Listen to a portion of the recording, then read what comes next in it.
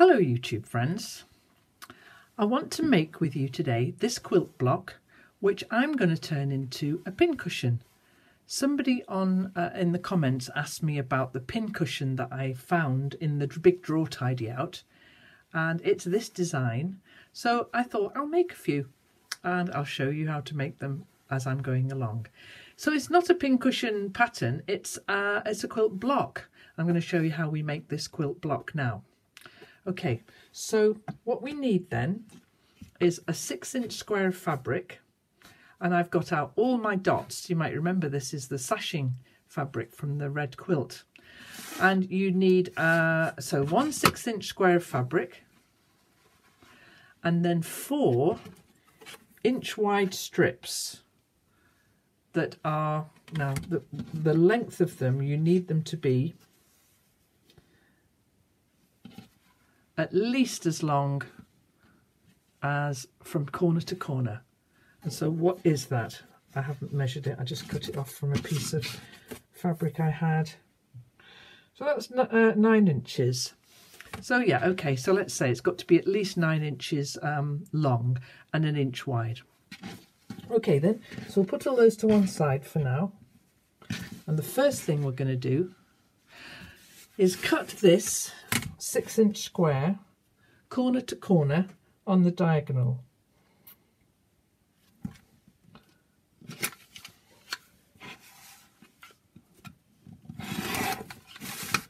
Okay, so it looks like that. Now this stuff has actually got a right side and a wrong side, so just make sure, yeah, that's the right side. So what we're going to do now then is stitch this here 1/4 inch to that side there. Now we have to be really careful when we're stitching on the diagonal, because this is an unstable, this is now quite unstable. However, if we're careful, it'll all be fine. So we'll go to the sewing machine and do that now. So before we start stitching, I just want to show you that I've got my 1/4 inch foot on my machine here. Usually when I'm sewing, I have this foot on, which is just an ordinary presser foot. But for this accuracy, I've got this foot that is a proper 1/4 inch foot. And I'll try and show you, I don't know quite how I'm going to angle the camera, but I'll try and show you why that's important. So I'm going to try and do this around the camera. I'm not sure how this will work, but for this first edge, that's what I'm going to do.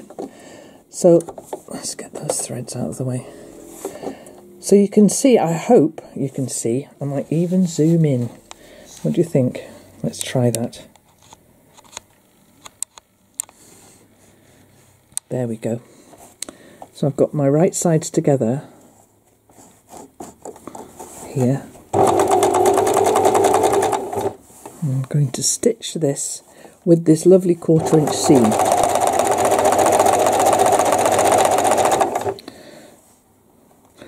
With this particular quilt block, accuracy is really important.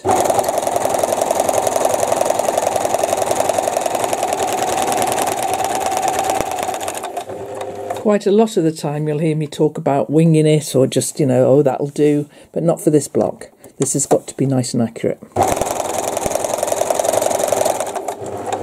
So I use a little thread catcher, that's a bit of a wide thread catcher, at the end of the run, so that, let's go back out again,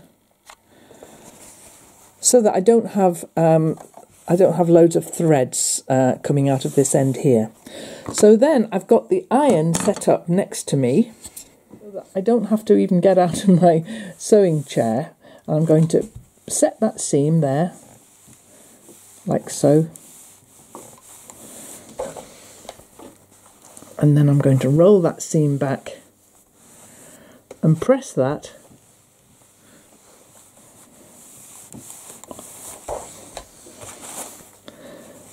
so that the pink edge is up towards the white. Normally we would iron to the dark side, but I want that pink edge to be up there. Okay, I'm going to bring you back over here now. Okay, so that's my first bit done. So then the second half of the square that we cut off at a triangle, I'm going to put this now right sides together here. Now, I am going to talk about accuracy a lot with this block, and so the way that we can ensure that this is accurate and it's not going to be off at this end or this end, you can see, can't you, that that 1/4 inch is the same on both sides of the right sides together. You know, the wrong side there is showing me a 1/4 inch there and there. I'll stitch this one on then. I'll make that thread catcher a bit smaller, I think. Making sure that that's working beautifully. Just take that thread catcher off and cut it in half. That's all it needs to be.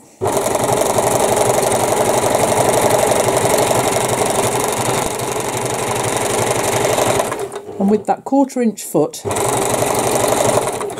it means that my seam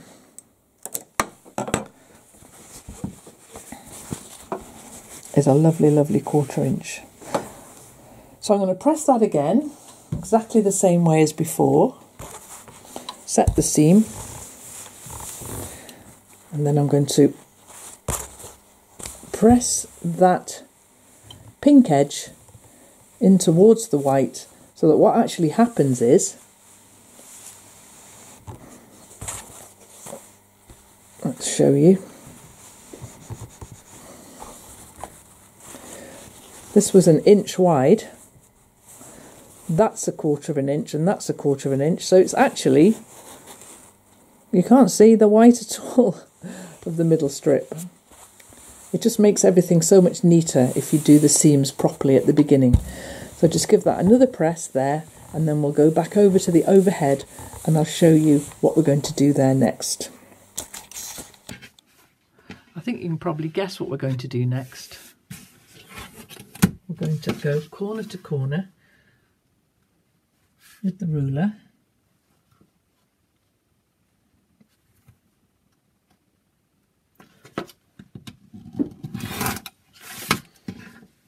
And whiz that in half.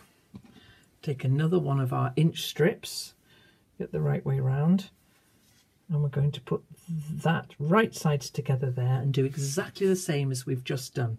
So I'll do that and I'll quickly iron and sew and press all of that, and I'll come back to you in a minute. So I've sewn that one on in exactly the same way and pressed the fabric towards the centre, and now we need to sew this one onto here. Let's go out a little tiny bit. There we go. So this needs to line up perfectly with this one. You know, we don't want it to be over here somewhere, exaggerating it a little bit. So the clue that we used last time works the same. Looking at here to see that the 1/4 inch is equal on both sides. But this time we can also look to see that these two line up, so that when you open it up you can see that they line up beautifully. And I usually do also have a little check here to see that they line up as well. Now if you want to, you can put a little pin in there. I don't, because I'm going to sew it straight away, but if you wanted to put a pin in, there's no reason why you shouldn't. So it looks like that on the front. There's a tiny hair out there, but don't worry. It looks like that on the back. It's actually back to being a 6-inch square again. And the next cut we're going to make then is through all of the middle here. Now, it's really easy to find this middle because it's exactly 3 inches. So we're going to line the ruler up with 3 inches here and 3 inches here. And that should take us right through the centre of that cross, and it does. So we're going to cut that now. And the next thing we're going to do then, these can be a little bit shorter because those are going on the diagonal, but these are going on the just up and down, so they can be a bit smaller. But I tend to cut them all the same. You can just, it's only a tiny bit of waste. And so the next thing we're going to do then is sew those two on. So I'll go ahead and do that then.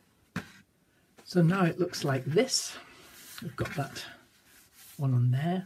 This one I'm going to just cut off a little bit like so. And then the final cut is through quite a lot of layers, because on the back you can see all those seams all pressed neatly inwards. So the last cut we're going to do then is, again, we're looking carefully at where the 3 inches is here. It goes right through the middle. I'm lining that edge and that edge and that edge up there. Should be perfect. Again, through the middle. And now we're going to put this one in. Okay, we're going to square it up now. Now, inevitably, it's slightly out, a bit out there, but hey-ho. You can measure more carefully than me. So we're going to just make all these edges nice and even.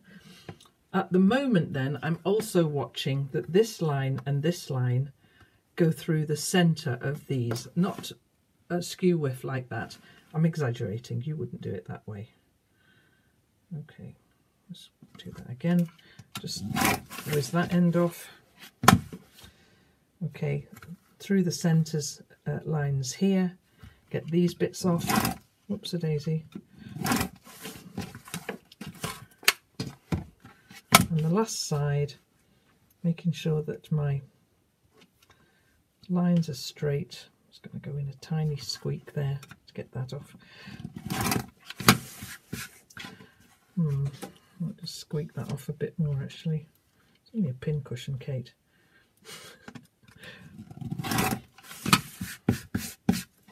Perfect.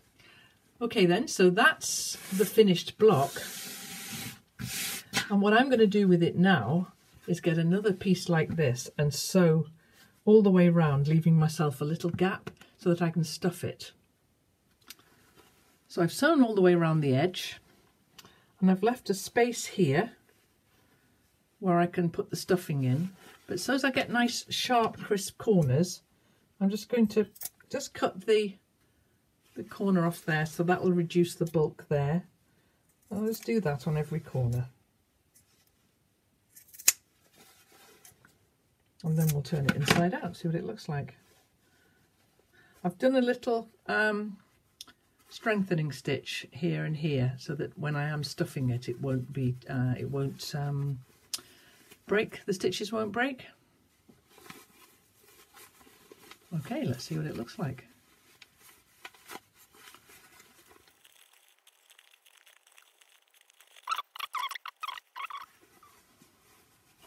And now we're going to go and give that a really good press. And when I'm pressing it, I'll make sure that those 2 edges there are pressed down as well, so that they'll be easy to stitch closed once it's stuffed.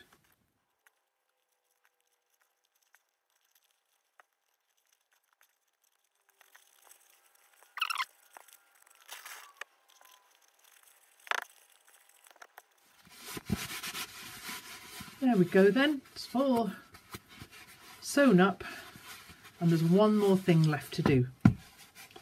Now, I've got this super strong thread, really strong thread, and this rather brutal looking long needle. And so what we're going to do now then, now there's at least 2 people who know what's in this banana. I'm going to tip out all these great buttons.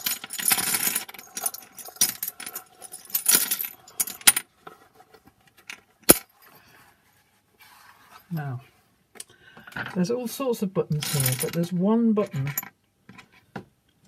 that is totally perfect for this pincushion, isn't it? Totally perfect. It couldn't have been more perfect.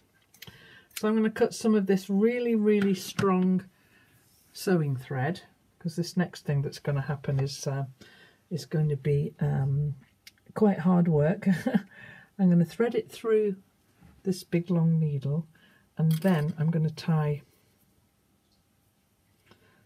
a really big knot in this, because we don't want this to come out. So I'm going to tie a really big knot by doing a couple of big knots, okay? Now, the way that I'm going to hide this knot, I'm just going to put it straight through the middle here, and then trying to get the exact centre on the back. Does that look about right? It does actually. Yeah, it does. I'm going to go all the way through to that side there. Now what I like to do, and I've only just remembered I like to do this, I like to put a little button on the back rather than just have the stitches. So yeah, I'd forgotten I like to do that. We're going to have a little button on the back there, like so, and then this big brutal needle is going to go back through, right through to the middle of the pincushion, and through this completely superb button, back through here again, through to the other side. This is where you have to aim carefully to get it back through the button again. That was more good luck than good management. And now we are going to pull, because I want this button to pull down and make this into a lovely pouch, a lovely kind of dimple. We'll use that word. Okay, let's go. I'm actually pushing the wadding aside a little bit. That's good. Really strong cotton, everybody, really strong cotton. Back through this side here, and hoping beyond hope that we've come up. Well, we have come up, but can you see I'm in the same one? So I just want to move that round and get it through there. Excellent. So this button's pretty good, isn't it?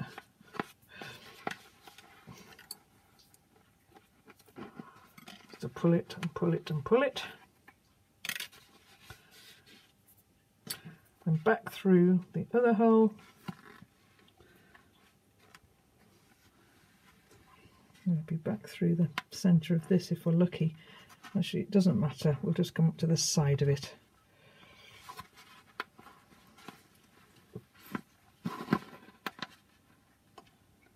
Because now what I want to do is